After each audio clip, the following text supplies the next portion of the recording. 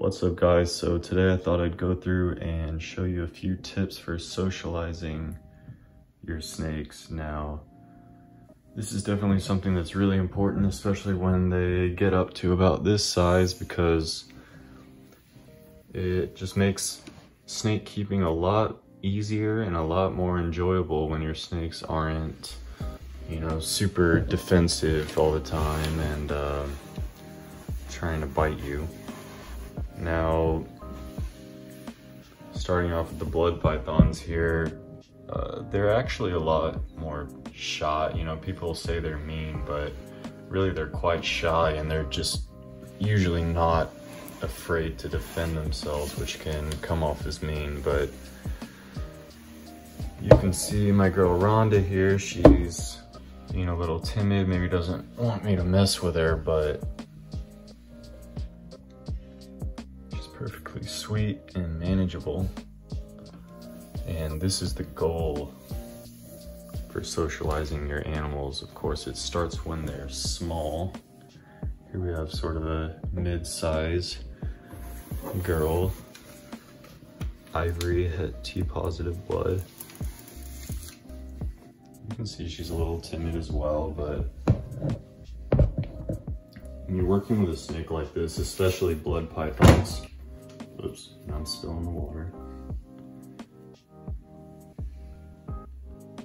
They like to be supported. They don't really like to be kind of poked or messed with. No, you can't give in to the bluffs. Can't give in to the hissing. It's just part of it. But if you're confident and you don't provoke them, and gradually over time, you're gonna make progress. You wanna keep them supported. You don't wanna keep them too far off the ground. They get very uneasy about not having their footing.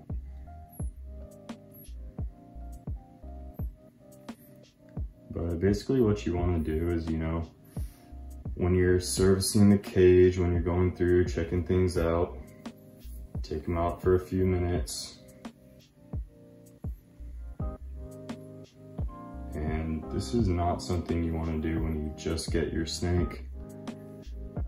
If you just got it in the mail, you know, you want to wait a few weeks, make sure they're feeding consistently, and then you can start trying to work with them. And a lot of times just going through the motions, just going through the routines, is all it takes for them to get used to you over time, and you'll start to see that progress. Now a lot of times the bigger snakes will have more confidence and will lend themselves better to being handled. This girl's normally quite good actually, despite being smaller.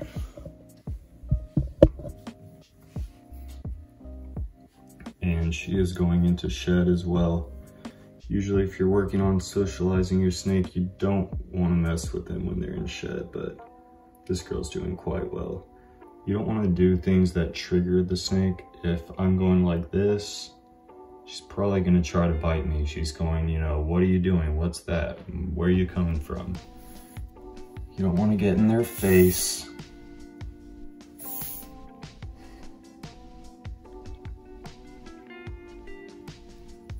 Nice short interactions, and you don't want to overdo it. You want to have a good experience, and if it's going well, you want to end while it's going well. So just like that, it didn't seem like much, but you know, she didn't bite, she didn't even try to bite. That's a good experience. She goes back in her house, she realizes, you know, that was okay. And then we can move on to the next one now. This is the snake that likes being handled the least. Basically, she trusts me the least. But You can see she's kind of cocked up right now. She's looking at me, looking at the camera. You don't usually want to film when you're socializing. It definitely, with these blood pythons especially, it makes them uneasy. With something like this, you know, they don't usually bite the hand that's holding them. You can usually get their attention focused on something else, and you just want to hold them. Again, we're not triggering, we're not waving in front of the face, we're not jerking or getting intimidated by anything.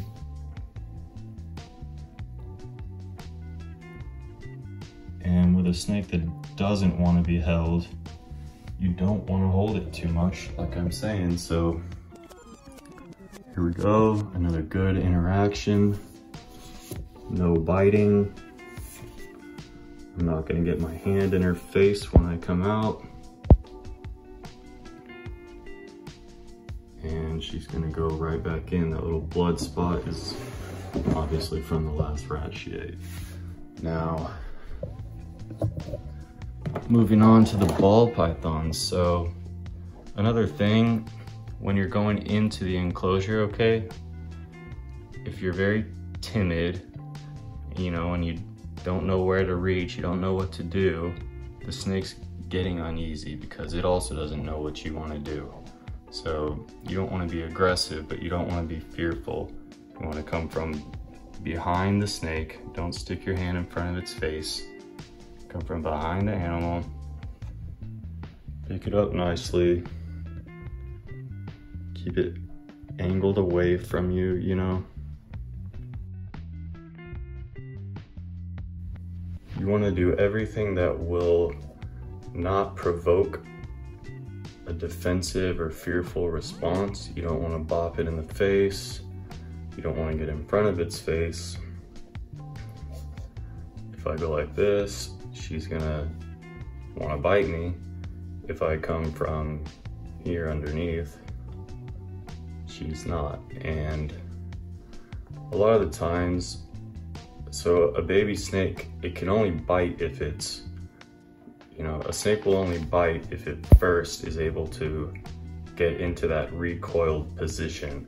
So a lot of times what I'll do is sort of just get them out of that mode. You know, a baby ball python, it's either gonna S up, it's gonna tense up to bite, or it's gonna duck its head to curl up, and you want to prevent that. So I'll kind of, being completely gentle here, I'll kind of get them into a more elongated pose, and she's not gonna think about biting as much from that point. And then you'll see the tongue starts flicking. I'll even do a little bit of touch here, because if you're tense and you're just sitting here, you know, she doesn't know what's going on. But just some light touching, you know, can kind of encourage that forward movement. And that forward movement is the opposite of, you know, the strike position. That's how you get them into that thinking mode. So, very sweet little banana head clown female. And let's try one more. Let's see if we can find someone who needs it. Super banana clown. Again, when you go in, don't be hesitant, but don't be aggressive. Pick them up from the back.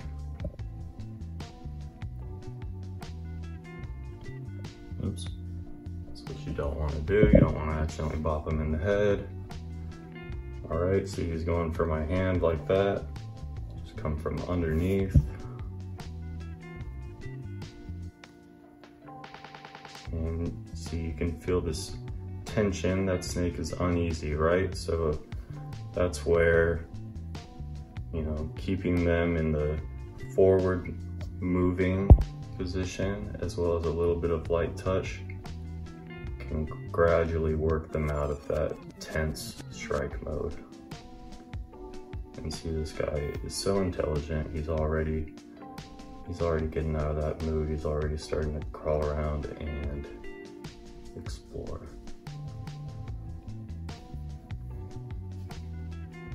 So yeah, you want short, simple interactions. You don't want to overdo this. You don't want to do it at all when you first get your snake. Just remember, a healthy snake should live, you know, especially a ball python, should live at least 30 or 40 years, maybe even more with you. So you have all the time in the world. You don't need to rush things.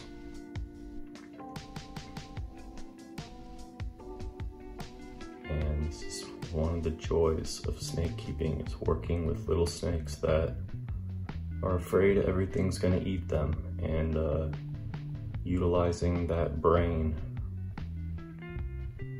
to build a relationship with them instead. So let me know if there's anything else, you know, I can show you guys, or if there's anything I can cover more in depth here. Just a short video, but thanks for watching, and I hope this helps.